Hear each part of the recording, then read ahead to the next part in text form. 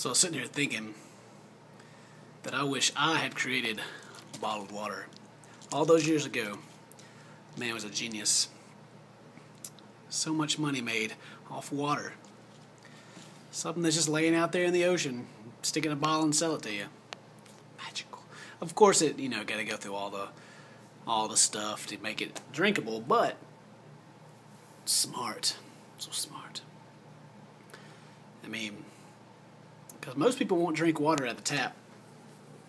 It's like, ew, it's tap water, ew. And then some guy, some company's like, well, here, let me put it out of my tap and put it in a bottle and put some extra flavor in it so it tastes extra fresh and good. Here you go. Oh, so tasty. I wonder where those bottles have been. You think they were really cleaned out very well? I mean, I guess they got to be, or you'd be able to see stuff floating around in it. So you never know. You never know. Because I used to work for Walmart.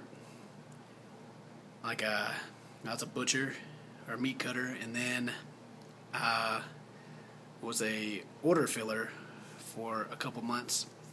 And that order filler is where you stack everything on boxes and put it in the truck and send it out to the stores. And stuff's not as clean as you'd think it would be. I've seen the stuff before it gets to the stores and like meat after it's in the store. And there's a big emphasis on cleanliness when you're preparing food like a butcher. But like, let's say if you drop a steak, like you cut a big old fat sirloin, cut you a big old nice steak for somebody, and you drop a piece on the ground. The floor gets washed like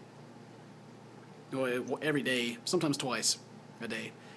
The floor's clean because your boots are clean also. It's blood. If you drop it on there, more than likely, if nobody's looking, you pick it up, you put it in there anyway and sell it. Man, the argument as well, the floor is freaking clean as crap. I could eat off this floor. I would rather eat off this floor than on my own plate. And then you could also say, well, they're not going to eat it raw. They're going to cook it. So if there was any kind of germ on there, then it would be cooked out. And then at the distribution center, when I was the order filler, like stuff falling and getting thrown around. Stuff takes a lot of abuse before it gets to where it's going. It's crazy. I mean, first it gets prepared wherever it gets prepared at, put in boxes, thrown around there, put in a truck, thrown around the truck, gets to the distribution center, thrown around, unloaded there. We throw it around, put it on the pallets, or I did. Put it in a truck, it gets thrown around some more, it gets to the store, gets thrown around some more, and then finally it puts on the shelf so you can buy it. Anyway. I played so many games today, my middle finger doing this is sore. Like my click.